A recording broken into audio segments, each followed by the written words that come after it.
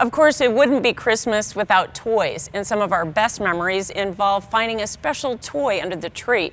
But if you like farm toys, Le Mars, Iowa is the place to be. The Northwest Iowa town is home to the largest, most diversified farm toy store in the country. But I found the real story is the memories these toys make and revive with young and old alike.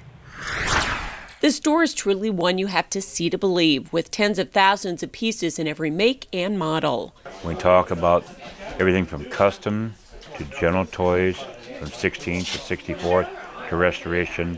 He has a team that works on the custom pieces that often become heirlooms for families. They want something that looks just exactly like they got. It goes in the glass showcase. It gets passed from one generation to the next generation. This farmer and toy enthusiast started the store 22 years ago and has built a clientele that spans the globe. Some of them have several thousands of pieces and stuff like that. They're always looking for something unique or something new that just came out. More than 2,000 people attend the annual Customer Appreciation Days in March, with many driving hundreds of miles. Pennsylvania, New York, Texas, Canada, I guess you just want to say all over the United States.